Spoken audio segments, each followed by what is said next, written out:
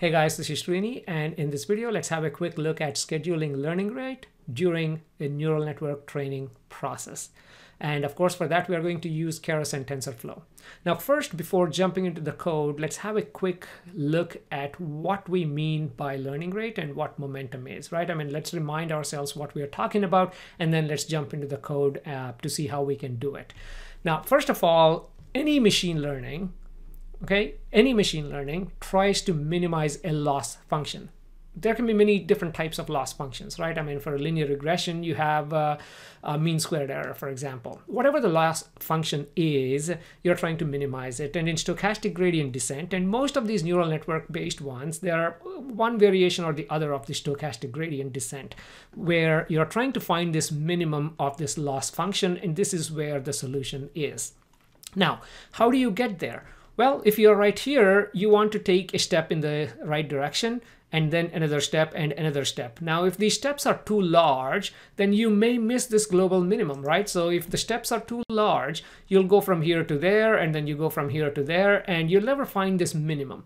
Now, if the steps are too small, as shown in this example, you will definitely find this minimum or a minimum, and that will take a long time to get there. So what is the right way to do this? And one way that most of the time that we do is, instead of defining the step size, we actually say, okay, initially take a large step, but as the epochs go, take smaller and smaller steps, right? So this can be a linear function, this can be an exponential function. In this example here, as the number of iterations or number of epochs go by, you're taking like linear steps, and after some time, okay, you can just keep the same learning rate because it's small enough and you're just trying to find this minimum.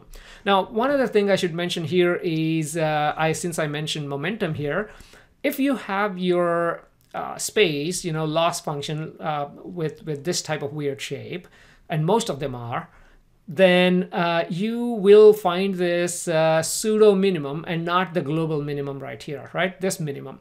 Now, to be able to push beyond this and then find this is what we define as momentum, and which is one of the hyperparameters that you can provide as part of stochastic gradient descent.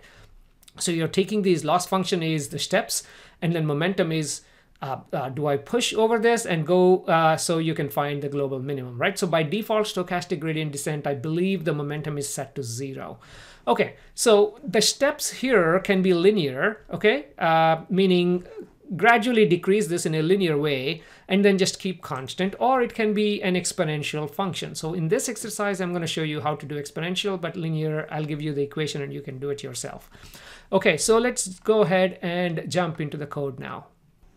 Okay, so here we have the code, and I added enough annotations, so you can go through, the text at your own pace. But for now, please focus on the video. Please focus on this text. And down below in the description, you'll find a link to my GitHub repo, so you can download all the code for all the videos that I have done.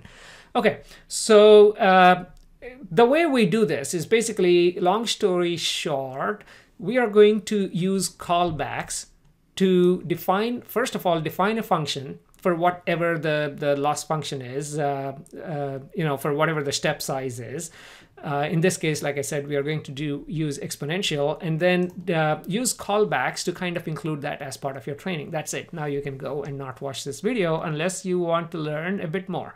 Okay, so for this, let's use the MNIST dataset because it's easy. And all of you can access it, so I don't have to use any special data sets here. So I'm going to import the regular libraries right there, right? I'm importing TensorFlow, keras, and from layers, dense, and dropout, and sequential methods, so we can put together our model. And from the callbacks, I'm going to, this is important, from keras.callbacks, import learning rate scheduler. This is the one that kind of helps us achieve the task today, okay? It's from keras.callbacks, import learning rate scheduler. Okay, that's what this is. Okay, so let's go ahead and import that, and of course import NumPy and matplotlib so we can go ahead and plot it. I plan on including these two lines from now on in my videos, so you know exactly what version I'm using, so you know where it should definitely work. So I'm testing this on TensorFlow 2.2 and keras 2.4.3, okay? Now, the next step is random seed. I'm setting it to some constant value. For this exercise, it's not going to make that big of a difference. The reason I have this is starting the next video, I'm going to show you, talk about how to tune hyperparameters. So for that, when you test different parameters, it makes sense to keep the seed the constant so you kind of can compare the values. So this is optional, but let's go ahead and do that. And you know how we can get mnist, right? So from keras.datasets.mnist, go ahead and get that data set, and now we are going to load this data set, and we have x train, y train, x test, y test. So with a single line you can basically get this data. Now the train has 60,000 images, and each image is 28 by 28 pixels, and the testing, I believe, has 10,000 images. Okay, now let's go ahead and plot a few of these so you know exactly what I'm talking about in case you haven't seen MNIST before. I'd be super shocked if you haven't seen them before and watching this video. It says PLT is not defined because I thought I ran this line, but apparently I did not. Let's go ahead and run these lines one more time just to make sure we have everything. Okay, so now let's go ahead and plot. Okay, so in my system the plots are up here. So this is how it looks like. Okay, I did a few plots in the past, but these are the numbers, and we are just trying to classify it. As soon as the number comes in, what is it, right? So detecting handwritten digits. Okay, so now let's get back. So far I hope you guys know what these are, and our numbers are all unsigned integer 8. They go from 0 to 255. Let's go ahead and normalize them. Well, in this case I'm just scaling them to values between 0 to 1. Okay, so dividing by 255, and let me go ahead and reshape them because of course you can go ahead and put together a few convolutional layers and then dense layers to do this. That's the right way to do it, but I don't want to waste your time by kind of showing all those all those steps here, which takes time to train. I want the training to go faster. That's why I'm just reshaping it. In fact, I should have taken a subset of these images, but that's fine. Let's go ahead and reshape them into 1D so we can actually use only the dense layers. Again, remember, dense layers only works with one-dimensional vectors. Up to that point, you can do two-dimensional convolutional layers. It's up to you if you're working with images. And this should work fine even with one-dimensional vectors. Okay, so now let's go ahead and convert our y values to categorical, because again, this is a classification problem, and convert them into categorical. Please watch my video on this topic. So instead of 0, 1, 2, 3, 4, 5, 6, 7, 8, 9, we are just doing 0 is all zeros except for 1 at a value of 0. This is one hot encoded. Again, watch that video. I don't want to derail this topic. Now, I'm defining number of epochs as 50 for now.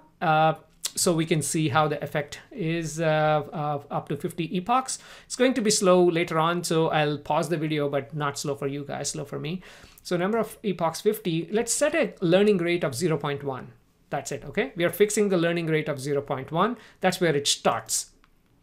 Okay, so far I'm not talking about scheduling this yet. We'll get there in a second. And decay rate is how do you want to change this? Again, remember, initially you have a step of 0.1, but then how do you want to decay it? In this example, I'm just taking my initial learning rate and dividing by number of epochs. So initially it's 0.1, and after 2 epochs, it's 0.1 over 2, like 0.05, and then so on. So that's how it's actually going as I'm defining here. Okay, and this is all handled in the straightforward way, nothing tricky. Momentum 0.8 because I'm pushing it to find the global minimum. Okay, so I'm defining my momentum to be 0.8. All of those are parameters that goes into the stochastic gradient descent here. That's the function I'm going to use right here as an optimizer. Sorry, not function, but that's the optimizer I'm going to use. And that takes the parameters learning rate, so 0.1, momentum 0.8, and decay rate is 0.1 over number of epochs. And there will be another parameter called Nesterov false. And did I write notes? Yeah, Nesterov, it's also another term of momentum. So if you don't want to use the regular momentum, you can use this different, but right now we are setting it to false. So this is SGD, or stochastic gradient descent, that we are going to use.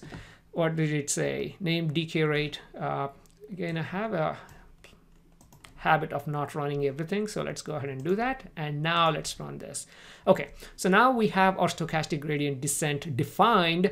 Now let's go ahead and define the model. For that model, I need to provide the input shape. So our input shape is basically 28, right? So input dimension, what is our input dimension?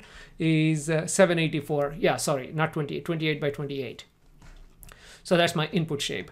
And then I'm just defining a dense layer of 64 neurons, and then a dropout layer, and then dense. I'll do a video on how to tune your hyperparameters to find the best dropout and best number of neurons. Okay, so please stay tuned and subscribe to my channel to find these out. But this is basically pretty much the standard so far. Again, until now, I promised you to to talk about scheduling this learning rate, but I'm not doing it yet. So we'll get there soon. Okay, so far everything pretty much straight. If you have never done this before doing MNIST, there you go. Now you know.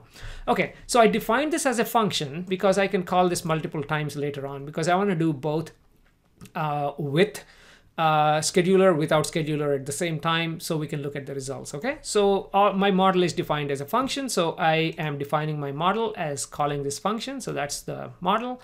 And how does the model look like? There you go. Again, so far I hope no surprises for you, and I won't be surprised if many of you forwarded this video, but that's a bad idea, because I forwarded enough videos to know that the key gold nugget I really was looking for, I forwarded through. So my personal experience. Okay, batch size is defined to 64, and this is basically fitting the model, right? I mean, model.fit, and you go ahead and do this. Let's not do that yet, because that takes time.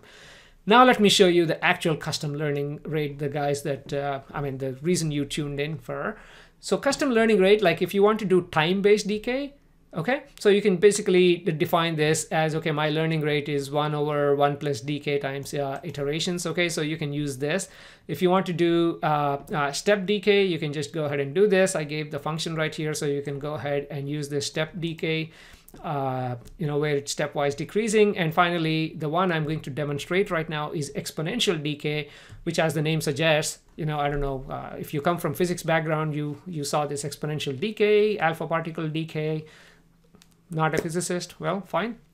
Exponential decay is basically you have an initial intensity, initial value, which is our learning rate, which we defined as 0.01 or whatever that value is, and then multiplied by exponential e to the power of minus kt, right?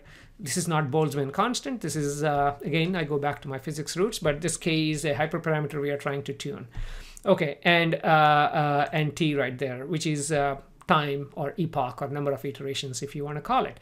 So how do we define that? Well, first of all, let's define our a new model called exponential model, which is basically the same model that I defined here. That's the reason I defined a function. Okay, so let's go ahead and run this line and print the model. This is exactly same as before.